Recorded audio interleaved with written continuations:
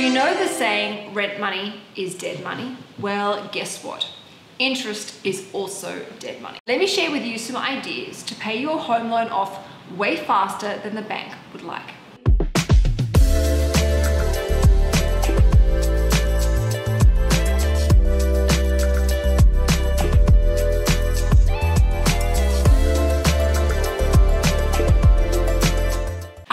Welcome back to my channel. I am financial planner Canna Campbell and this is Sugar Mama TV. Today I want to talk to you about your mortgage and to make you realize or help you realize that you have the ability, if you want, to pay your mortgage off lots sooner than the bank prescribe. Most people, including myself, when they take out a home loan, the bank automatically put us on a 30-year term. I don't know about you, but I do not want to be in my 70s or 80s or even my 60s for that matter, still paying off a mortgage. I want to get the monkey off my back as quickly as possible. But guess what? Even though it may seem and feel very intimidating to think you could pay a large loan off sooner, you actually can. So I want to share with you 5 different ideas that can help save you valuable time and interest. Now, before I share these 5 ideas with you, I want to just quickly connect with you for your why. Why would you want to pay your home loan off sooner? Is that a boring, dull goal to have? Absolutely not. Think about it. Say your mortgage repayment stopped. You would have all that money in your account every single month. You'd have more money for opportunities. You'd have more money for freedom. You'd have more money for luxurious choice, time. And of course, you'd have so much more financial stability in your life. Also, with that money no longer coming out of your account every month or every week or every fortnight, it gets to stay with you. And that is money that could be invested. That is money that could be spent on more holidays, longer holidays, better holidays. That is money that could be invested or money to help you plan for a better, earlier, and way much more luxurious retirement. Who wouldn't want to pay their mortgage off sooner? All right, let's talk about how we can help make this happen for you. So step number 1 is to do a budget. If you haven't done a budget already and you don't know how to or where to, make sure you go and check out my online Sugar Mama Budget and Cash Flow Academy. Not only do I show you how to do a budget, but I also show you how to build the cash flow system so that it makes sticking to your budget really easy and actually achieving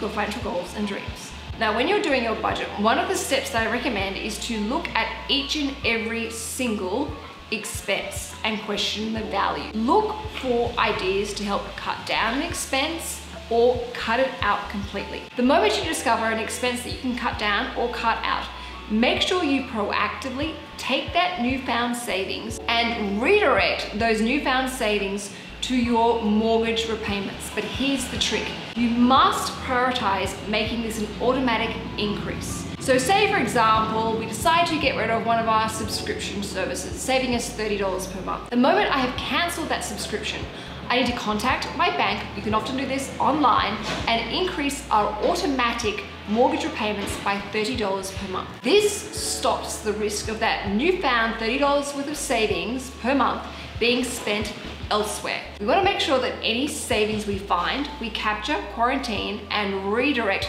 towards improving our financial well-being, which in this case is being mortgage-free. Now, as part of my Fruitful Frugal February challenge, I put a tile up on my Instagram account. And by us saving $120 per month by simply negotiating a better deal with our electricity, gas, and Foxtel, we were able to save $120 per month. Now, I used a mortgage example of $650,000.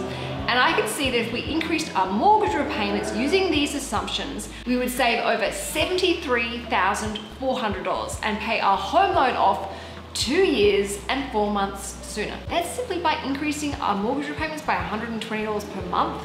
When you do a budget and you get on the phone and hustle up a better deal, you'll find some great savings, I personally guarantee. But remember, you've got to increase those automatic repayments so they don't get spent elsewhere. And it goes without saying, always speak to your bank before you do this in case there are restrictions on your loan, such as a fixed home. Bank can then give you advice accordingly. Number 2 is to consider switching your mortgage repayments to a higher frequency. For For example, instead of paying your mortgage monthly, switch to weekly. Now, I have to warn you with this, it can play havoc with your budget if you are someone who gets paid on a monthly basis and pays their mortgage repayment shortly after being paid. Because with this strategy, you're actually squeezing an extra week's repayment per year onto your home loan. Now, it definitely works because it could save you up to 5 years off your home loan and potentially tens, if not hundreds of thousands of dollars in interest. But it can play havoc with your cash flow and your budget because you need to make sure you can service those weekly repayments every single week, which can be scary if your pay cycle isn't in sync. Another great idea that has the same benefits is to look to increasing your existing current monthly or fortnightly repayments by 8.55%. This has a very similar impact, and it means you still have the safety, security, and consistency of your current pay cycle and mortgage repayment. It's one less thing to have to worry about. Number 3 is to consider using an offset account or a redraw facility. So many people I've spoken to have told me that they have emergency money, and they're so proud of that.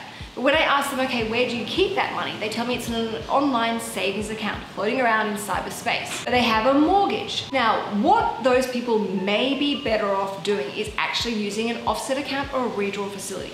This is the problem. Say they have $40,000 in an online savings account, and say that they are earning, maybe if they're lucky, 5% interest. That interest is then taxable, which really reduces the amount of money that they're getting back in their pocket from a net point of view. If they were to look at an offset account or a redraw facility that work in similar ways, it would mean that that money is offsetting the amount of interest that the bank charge each month. So say, for example, I have a $400,000 home loan. If I have that $40,000 sitting in a redraw facility or an offset account, instead of the bank charging interest on the full 400, they charge interest on the 360,000, which means my monthly interest expense is significantly smaller.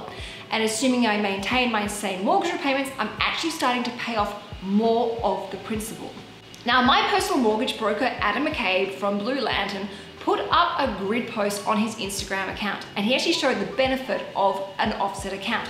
In fact, with this exact same example, you could save up to $114,000 in interest and pay your home off 4 years sooner. Of course, you always need to keep in mind, if you draw the emergency money out in the event of emergency, the time and interest savings reduced. But that is why it's really important that you replenish that emergency money as quickly as possible. So speak to your bank or your mortgage broker about an offset account or a redraw facility to help you get your mortgage paid off faster, saving valuable time and interest. Number 4, shop around for a better deal. Loyalty tax is expensive. There are new deals coming into the market every single day, and you have way more power than you realized.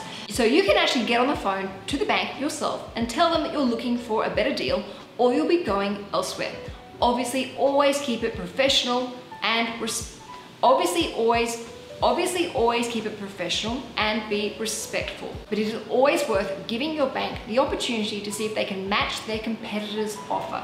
You should also be aware that quite often when a new product comes onto the market, it's only for new customers, which is why I say loyalty tax is expensive. And according to my own personal mortgage broker, Adam McCabe, he says there's a 4-year sweet spot, which is where it is quite often better off going to refinance with another loan provider and getting a far better interest rate, which can actually help you leapfrog if you can maintain the same mortgage repayments and get your home loan paid off just as quickly, if not sooner. 5, ad hoc transfers. Did you know that you can actually make random ad hoc transfers onto your home loan? $100 one week, $250 next month, maybe a $2,000 bonus the month after. You can do that, assuming that you're not on a fixed rate and your bank is comfortable with you making these ad hoc repayments. This is completely allowable, and it can have a very powerful effect in looking at your monthly interest expense and seeing it come down. Of course, it goes without saying, make sure your redraw facility is switched on in case you need to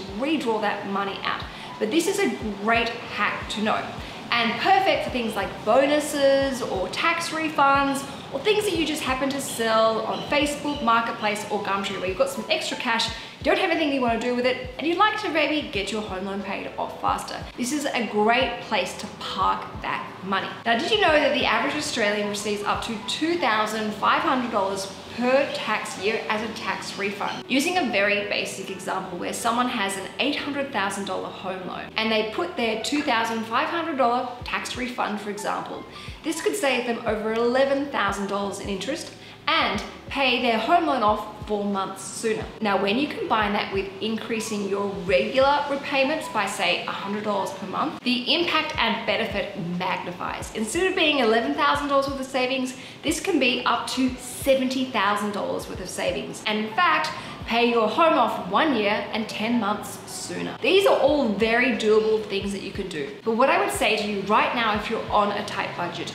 do what you can afford to do safely right now with the resources you've got. Slowly and steadily look to increase your mortgage repayments when this is possible. Things like tax cuts that are upcoming, pay rises, promotions, any little financial windfalls that may come your way. Having a goal to be mortgage free is a great one. And as I explained at the beginning of this video, it opens up a world of opportunity for you to create greater financial stability, more wealth creation opportunities, and greater financial wellness in your life, where you get to benefit, but so does everyone else around you. All right, everyone, thank you so much for watching. I will see you next Thursday. So make sure you are subscribed. And of course, that notification bell is switched on because I will be back next Thursday.